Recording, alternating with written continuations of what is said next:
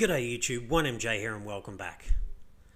Alright, Friday afternoon here in Australia, the market is down 7.9%, got up to just over $3 trillion total market cap, and now it is down to 2.5 trillion and continuing to dip. So we'll have to wait and see where the bottom is. You know, we've had a fairly decent correction already. I think we're probably pretty close, but again, we'll have to wait and see. There's a lot of people panicking on Twitter at the moment and all going crazy. You know, oh my God, it was the double top and it's over and this is it. You know, we're going back to 50,000 and 40,000 and 30,000 and, you know, all kinds of crazy numbers. Now, look, I'm not saying that's impossible. I'm just saying you need to have, you know, you need to be smart about it. And that is probably unlikely considering how much money is being poured into this space at the moment. Big business, institutions and that are pouring millions and millions, like hundreds of millions, and even, what was that, $1.5 billion fund that was raised the other week, biggest venture capital sort of put into crypto ever. I don't think Bitcoin's going down to 30,000 or 20,000 anytime soon. I'm not saying it couldn't, I just don't think so. Now, I must say, nothing I ever say is financial advice. Remember that, it's always just my personal opinion. But people saying those kind of things aren't taking in everything that's really happening in this entire space. All right, Bitcoin dominance under 43%, down to 42%, possibly going lower. We'll have to wait and see. There's volume though, like the dip is being bought. It's just more people are panicking and selling at the moment than people are buying, but people are buying the dip and I'm one of them. I said in my video the other day, I'm buying. I was, you know, lucky, and it wasn't just luck, but there was a bit of luck in there, but an educated guess. Look, when I saw the total market cap at 3 trillion, it was 3.05 trillion.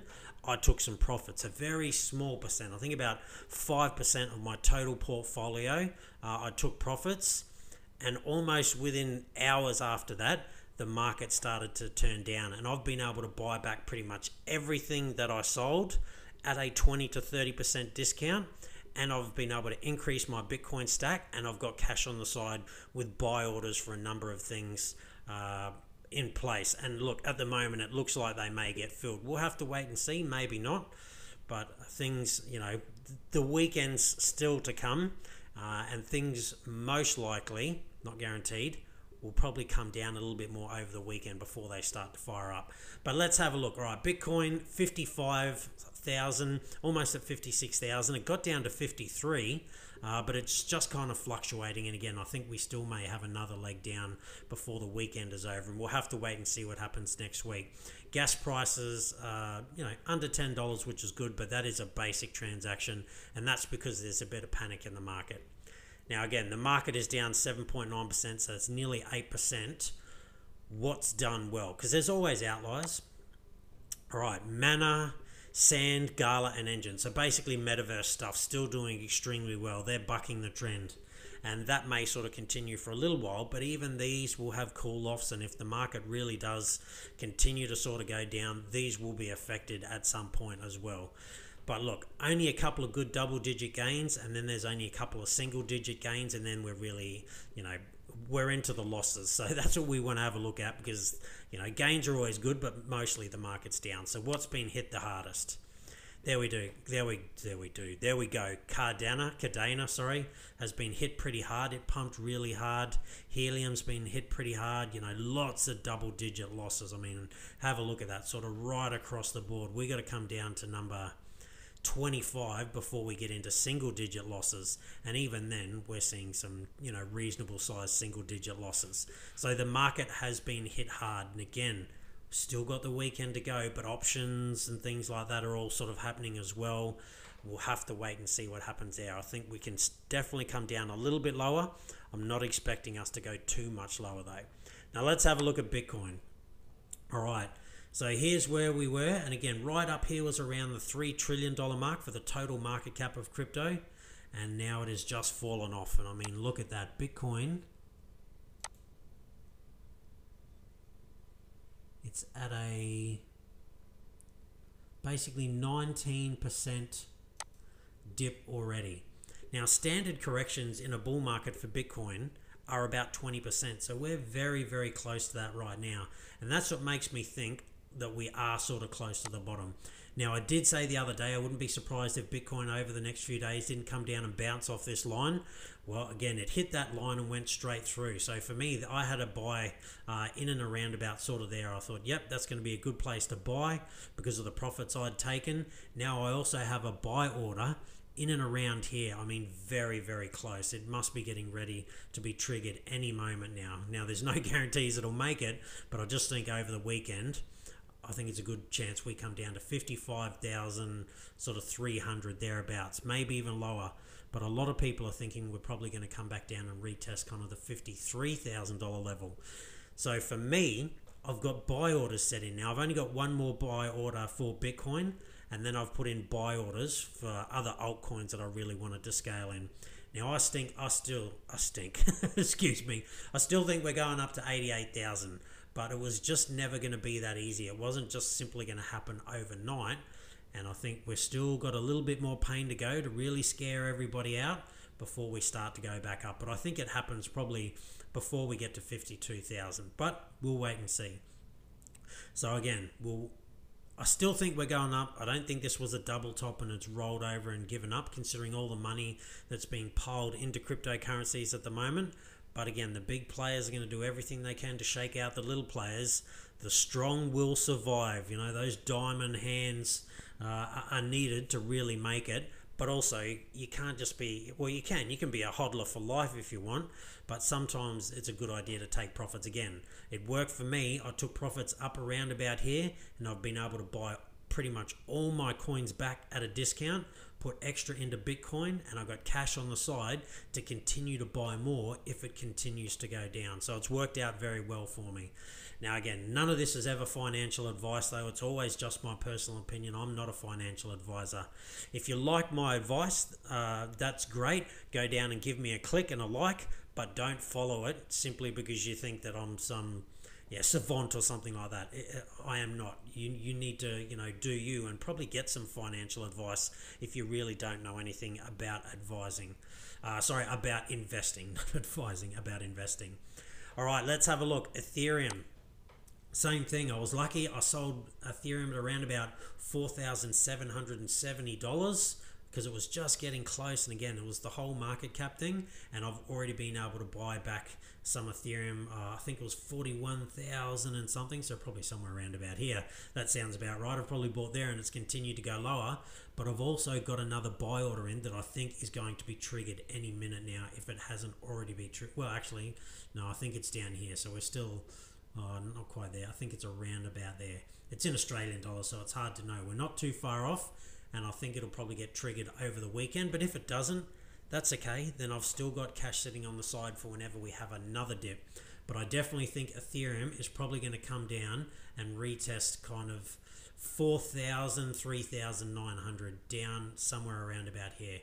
So again, what you want to do is you want to buy into people's fear. When everyone's fearful and, oh God, it's crashing, scale into it. Set buy limits. Look, it may go lower than 3,900, so maybe set a buy order at sort of 4,000. Set another one at 3,800. Then another one at 3,700. Another one at 3,600, and so on and so on. Because we don't know where the bottom is. And then when it starts to go up and it's done something like this where it's hardly had any corrections, and everyone else is buying and super stoked, that's where you can consider taking some profits. That is, investing and trading, which I don't do a lot of, but I do a little of, at its core. You buy into other people's fear and you sell to other people's greed. That's how you make money. It's easier said than done because the human psyche says, no, we don't want to buy things that are falling. But once you can get past that, because I can tell you right now, when I took profits up the top, I didn't know whether it was going to go down or up, and I've taken profits way below. Last time I took profits from Bitcoin was at about 1,700, and it never went back there. I had to buy back in at 2,100 after it went to 4,400. So, it is what it is. But it was profits. It wasn't really a loss. I made profits from others, and so it all worked out in the wash. But keep an eye out for Ethereum to go a little bit lower. Again, I don't think it's going to go too much lower, but I think it's going to come down to the $4,000 level. And again, definitely not definitely, possibly, but I think it could definitely come down to sort of 3,800-ish. That wouldn't surprise me at all. I don't know if we go much lower than that, but we'll wait and see. All right, Solana. Again, I got onto Solana late. I could have bought it back here, and I definitely could have bought it back here, and I should have bought it somewhere back here, but I didn't. I bought it way up sort of around where it is now, $170-ish. But you got to sometimes just admit when you're wrong, and that's what I did. I thought this was all VCs and just pumping up the price, but the adoption is growing, and so I bought in. And look, it's dipped, and I've bought some more because here's my line. This is the rough fair value of Solana. I think it's undervalued at the moment. So I bought some more Solana, and I did that with the profits that I took. So the Solana that I'm buying now, it's not actually costing me anything. It's from the profits that I took only sort of about a week ago. So this is almost like free Solana. And I've set in some more buy limits. So again, my first buy limit already got triggered, and I've got another one. Again, I can't remember exactly what the prices are in the conversions, but it's literally only a few dollars down from where it is, another buy order. And then look, if that gets triggered and we continue to go down, I'll continue to set buy orders for Solana. Now, I'm not going all in and going crazy on Solana because I got in so late, but that is how you make money. Again, buy people's fear, sell to people's greed, or take profits. You don't have to sell everything, but take profits into people's greed. Right, Matic. Look at this. Big sideways accumulation. Same thing. I sold a very small amount of my Matic because I bought in at like sort of 2 cents, somewhere sort of down here, thereabouts, and it just did so well. And now with the profits from that, again, I bought Bitcoin, and it looks like I may be able to buy all my Matic back at a discount as well. So again, so far I think I've bought back 3/4 of all the coins that I sold about a week ago at a discount, bought more Bitcoin, bought more Solana, and again, I've got buy orders. And if things play out like I think they might over the weekend, I literally will have bought back all my coins at a discount. And again, bought more Solana, bought more Ethereum, and bought more Bitcoin with all of that as well. But at the moment, there's so much adoption going on with Polygon at the moment. I think what you're seeing here is going to end up being something like this. A lot of sideways action, chop all over the place, up and down, before it gets another big move up whenever we have that sort of blow off top. Now, I don't think the blow off top's kind of, going to happen in December like everyone else thinks it is. I think there's going to be ebbs and flows. And again, I think it comes later in the year. I think anywhere from sort of March through to maybe November next year is where we get a blow off top. Now, that's just me again, never financial advice. But at the moment, again, big sideways action. I think just Polygon is a good buy at the moment. And to me, it looks like it's under its fair value at the moment. This is when it's way above. This is when it's below. And again, you can grab this line and you can move around and say, nah, that's more like where it gets more touches. All right, cool. Still undervalued. Or some people might say, no, well, that's where it gets us the most touch points. All right, if that's the case, then it's way undervalued. So again, I always like to just kind of take the mean roughly from sort of where it is. Around about there. Looks like it's undervalued. Massive accumulation. So again, Polygon for me, that's one of my picks. And if it keeps going down, I'm going to keep buying more. All right, VeChain, same thing. I bought it at such a cheap price. It did so well. So I sold some VeChain a little while ago, and with the profits, bought other coins, and I've bought half my VeChain back, and I will be looking to buy the other half back if it continues to dip. So I like VeChain, and again, a lot of these charts have something similar. We've got massive sideways action going for months. Yes, it's been higher. Yes, it's been lower. But the volatility on these is sort of getting less and less and less. And I just get the feeling like they're ready to explode. Here's my fair value line. Looks to me like it's under fair value. Imagine if this ends up doing something like this, but not getting to here on here because that's not much, but doing something like this kind of gap from where it is right now. Imagine how high that could push, I don't know about 70 cents, but imagine it gets to something like 50 cents from where it is right now at 12 cents. That's a pretty crazy gain, and that's the kind of things I'm looking at. All right, DOT, again, it wasn't just luck, but there's definitely luck involved. I sold DOT at around about sort of here, around about $20 thereabouts, and I've already bought all my DOT back at around about a 30% discount thereabouts. And if it continues to drop, then I'm going to continue to buy more because I think DOT is super undervalued. And one of the reasons is Akala has finally won the first Polkadot parachain. $1.3 billion was secured. Where does that $1.3 billion come from?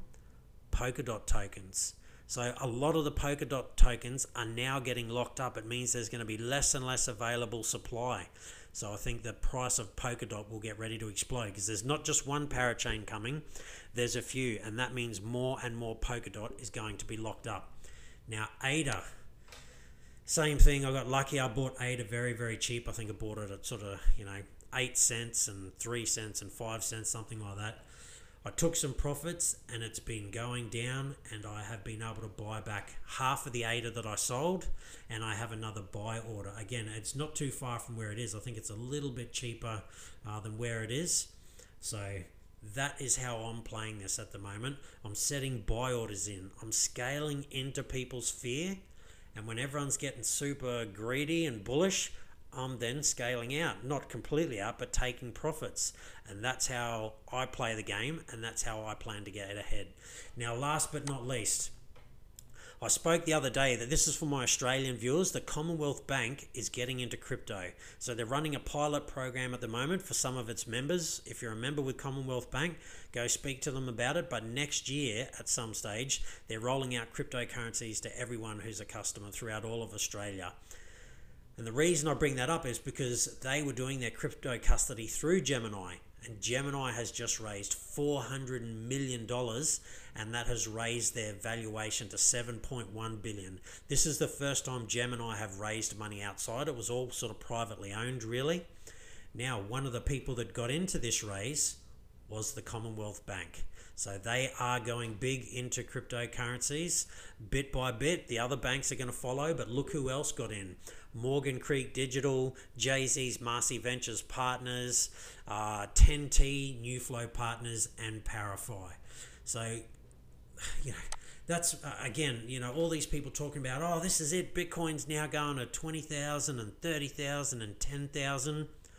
I'm not saying that's impossible, but when these massive amounts of money keep getting poured into the space, hundreds of millions of dollars, and I can't remember who it was now, but I spoke about it the other day, the biggest VC amount of money was put into crypto literally only about a week and a half ago.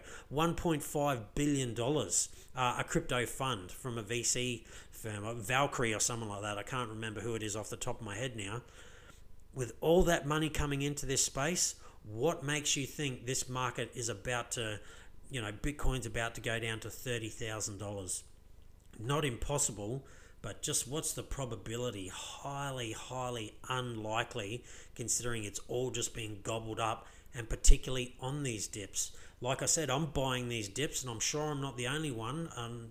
Smart money, I can guarantee you they are buying these dips. You go and look at the amount of Bitcoin that's left on exchanges, the amount of Ethereum that's left on exchanges. It keeps dwindling. Yes, there's going to be dips. Sometimes they'll be 20% like they pretty much are now, or 30%. But I don't think they're going to go that much lower yet. We've got such a long way to go before this is over. Again, I think it's going to be March to November next year before we get a blow off top. But who knows? Hindsight's a wonderful thing, they say, but it's only good because you can look back on it. It'll be good if you knew it in advance. All right, look, that's it from me. Stay safe. Be kind to one another. Pretty hard to be on the gain train at the moment, but this is where you can make the most amount of gains in the end when it does go up, buying that fear. All right, I'll see you next time.